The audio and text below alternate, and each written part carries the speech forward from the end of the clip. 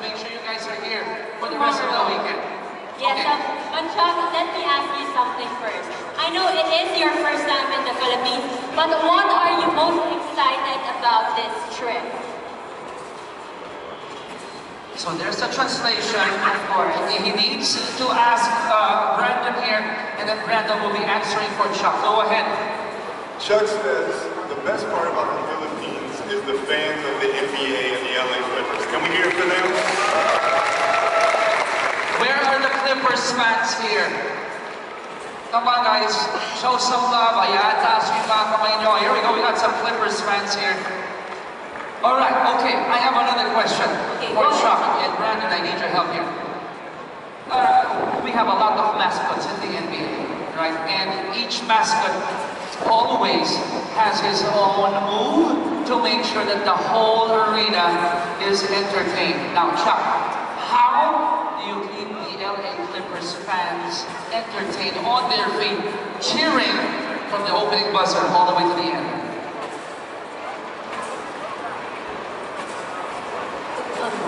Tricky, mabigat tong siguro. Mabigat tong bird talk. I know. Go ahead, Brandon. Well, he says naturally as a Condor, he flies higher than the other mascots, which brings the energy up to his level. Oh, so now, is it okay if we see that kind of performance so that the energy level here picks up? Yes. Are you okay with that, Chuck? Yes, I think so. Fans, do you want to see Chuck the Condor perform? Ay, pag hindi uuwi yan. Do you want him to perform? Isa pa, Jake. Isa pa, Apple. Do you want to see Chuck perform? There you go. Right? So, Chuck, we give you the center court. Mga kaibigan, from the LA Clippers, the Lob City, their favorite mascot, Chuck the Condor.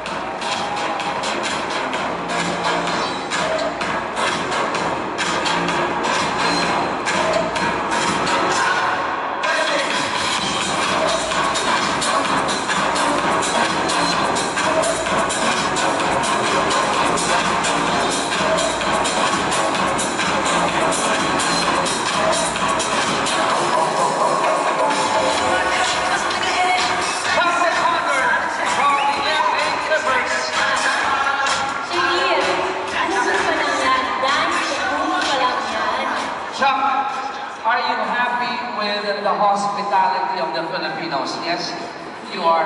So, I heard from Chuck that if he's happy, he gives out prizes. Ayan, very generous. Itong si Chuck. Paramdam naman natin yung pagmamahal natin kay Chuck the Condor.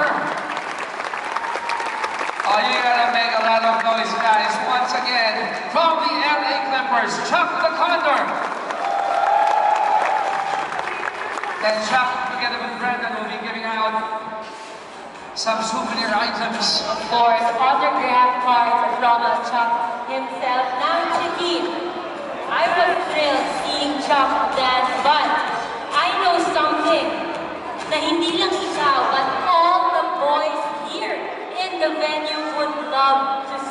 Talaga? Talaga. Ano yan? Ano yung habang namimigay dito si Chuck na Condor, ano yung isa pang bisita natin na I'm sure the gentlemen out here would love to see? Of course, we have with us the very talented, the very beautiful, high energy, ang Minnesota